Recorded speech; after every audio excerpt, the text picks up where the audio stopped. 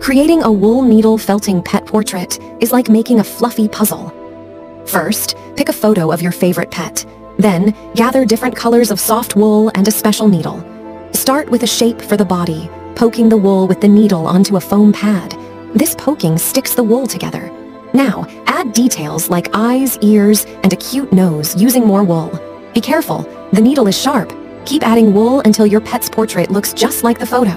It's fun to see your pet come to life in wool. Remember, take your time and enjoy making your woolly pet friend.